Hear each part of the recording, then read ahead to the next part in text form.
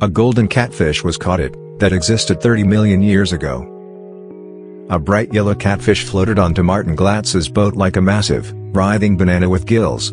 Glatz, a professional angler, and his twin brother Oliver were fishing on a lake in the Netherlands. He had caught many catfish in his life, but none like this. Initial panic gripped Glatz. In a direct message to Live Science, Glatz stated, "I have never seen such a catfish before. It continues to overwhelm me." According to Field and Stream, the enormous species of Wells catfish, Silurus glandus, is native to European lakes and rivers. Because of their enormous size, these fish are well known. According to the National Oceanic and Atmospheric Administration, NOAA, they can reach a length of at least 9 feet (2.7 meters) and a weight of nearly 300 pounds, 130 kilograms. However, they rarely appear to be as banana-colored as the fish Glatz caught. According to NOAA, the majority of Wells catfish have bodies that are dark greenish-black with a few mottled yellow spots.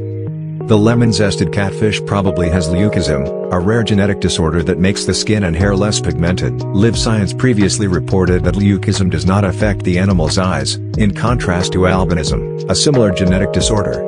Mammals, reptiles, birds, and fish have all been found to have leucism, which has led to striking sightings like white killer whales and yellow penguins.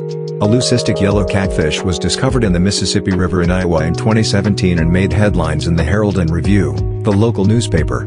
Even though leucistic animals appear strange and beautiful to humans, they typically face difficulties in the wild. Live Science previously reported that leucistic animals may be easier targets than fully pigmented counterparts due to their lighter, sometimes brighter bodies.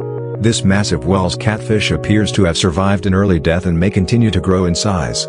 Glatz released the fish back into the water after taking a few pictures in the hope that it would grow very large and surprise another angler on subsequent fishing trips. Thank you for watching. Please don't forget to like and subscribe.